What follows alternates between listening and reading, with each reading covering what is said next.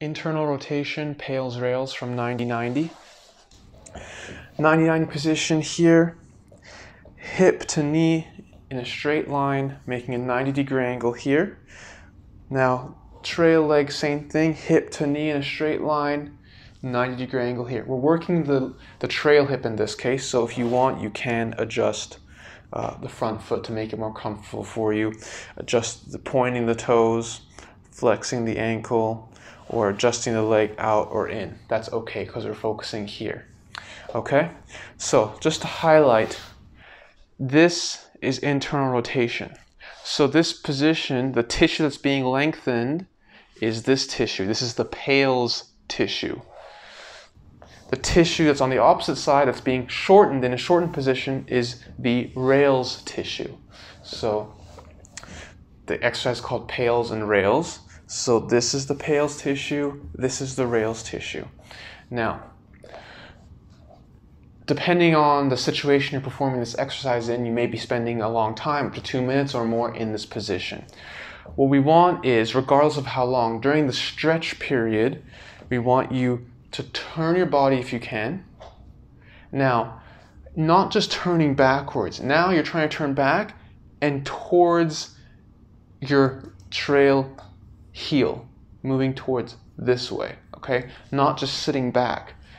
Additionally, imagine you're trying to press your belly button down and your butt down. So butt down, belly button down towards your trail heel. So this is the stretch position. And you can adjust, move around a bit to find the position that's best for you, where you feel a deep stretch. It should be a deep stretch. Again, if your knee is off the ground here, you can place something underneath to make it more comfortable for you. Or you can just adjust your foot position here. Okay? Then the PAILs contraction, as we said, is this tissue on the bottom here.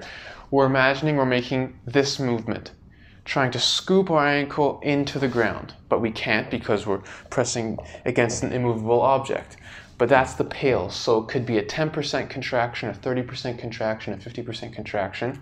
You're using all these muscles here to try and scoop your ankle into the ground, okay? And before that, we're going to irradiate. Irradiate means take a breath in, pack the air into your stomach. So when we're at 30% tension, my whole body's at 30%. It's not just I'm working my ankle and everything else is relaxing. Everything's at 30%, okay?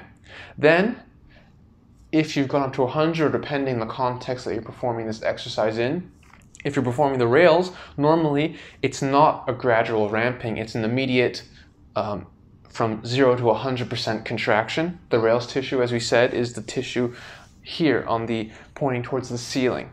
So now we're trying to squeeze here, up, up, up. Another feeling to imagine is to try and bring your heel towards your chest, trying to go this way. But because you're in your end range, you will not be able to lift your ankle.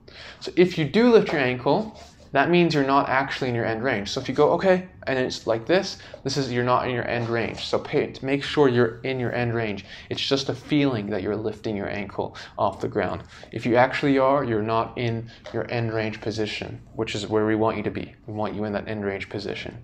So that's the rails contraction.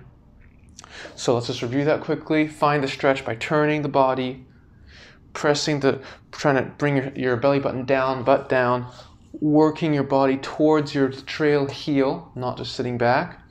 After the stretch period, the PAILs contraction is using the muscles that are facing down, facing towards the ground, trying to scoop your ankle under, 10 to 100% gradually, as instructed in the video that you're watching at that time. Then the rails contraction is normally immediately as hard as you can, trying to use these muscles on the outside of your ankle, of your leg, all the muscles pointing towards the ceiling, trying to lift, lift, lift, squeeze, the whole time always irradiating. So your full body tension. If you're squeezing 100% here, your whole body's 100%.